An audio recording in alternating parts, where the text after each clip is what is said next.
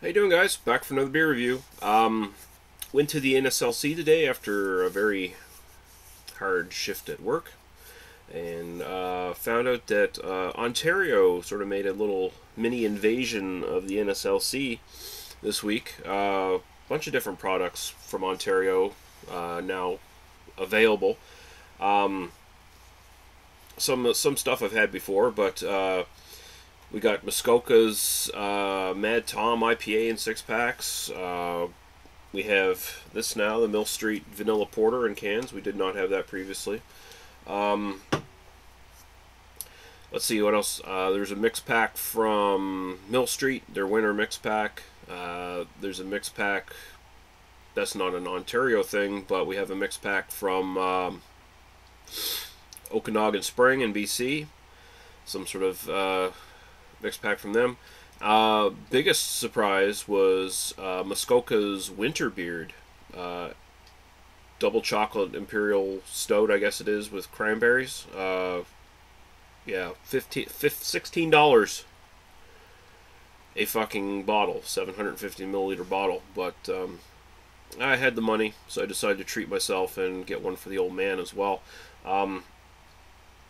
But yeah, what we're going to be looking at right now is one of the other new products that just came in.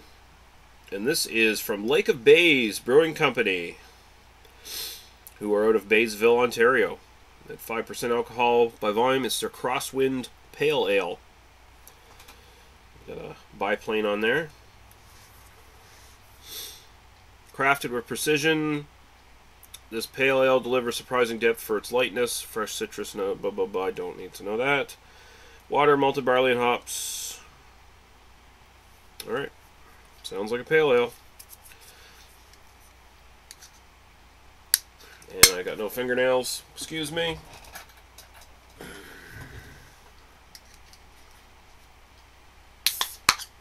we go.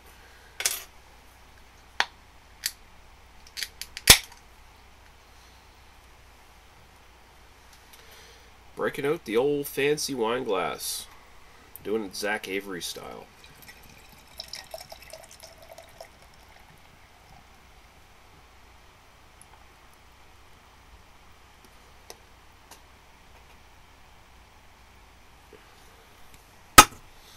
Alright. Wow. She's definitely a little bit... She's pretty much very light copper in color. Little streaks of honey, golden honey kind of thing, where you put the light up to it. Very pretty. Definitely looks like pale ale IPA. You know, one of those things. Looks very pale on my actual monitor here while I'm recording this. Yeah, looks somewhere between a slightly darker macro lager and a pale ale. So go right to the aroma here.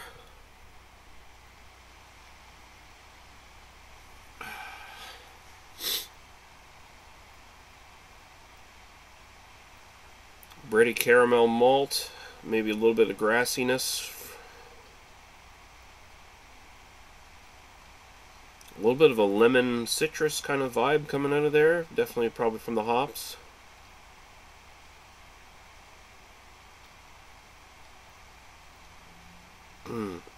That malt base is a nice little mild sweetness.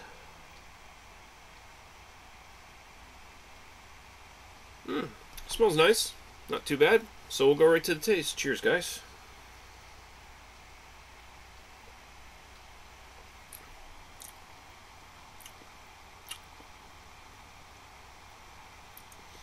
Good maltiness to it.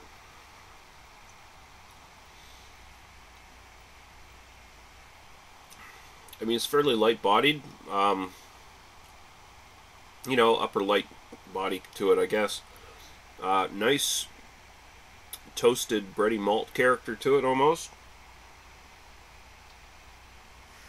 I think that's more the hops giving off that sort of bitterness, where you'd maybe associate that with toast. But it does have a very nice bready malt character. A little bit of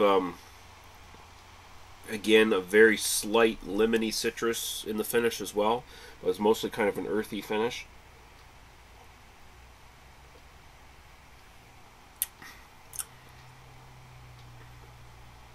Very drinkable. Very, very drinkable. This would be, you know, sort of the thing I would, if I ran a brewery, this would be sort of the thing maybe I'd have as my standard go-to beer. I mean, which is what this probably is, I imagine, from Lake of Bays. Because usually if we get anything from a brewery from another province, it's their standard of their lineup, you know.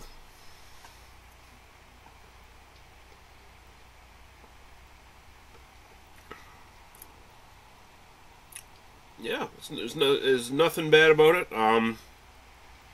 Nothing exciting about it. It's a very boring beer, but it's good for what it is. I could see myself eating fish and chips with this, no problem. Any other sort of pub food, it works very well. I think would work very well in that sort of setting. Very approachable, very accessible, sort of craft beer. Maybe it's crafty, I don't know. The Rhino could probably fill me in a much better on that, or Guy could. But as it stands, Crosswind Pale Ale from Lake of Bays. It's decent. I'm gonna go 3.25 out of 5. I think it's decent, but it's nothing exciting. You can find a lot better pale ales out there, but if you're looking for something, you know, especially if you live in Ontario and you're just trying out craft beers, this is a good one to jump into. Get yourself started. Alright guys, be good. See you later.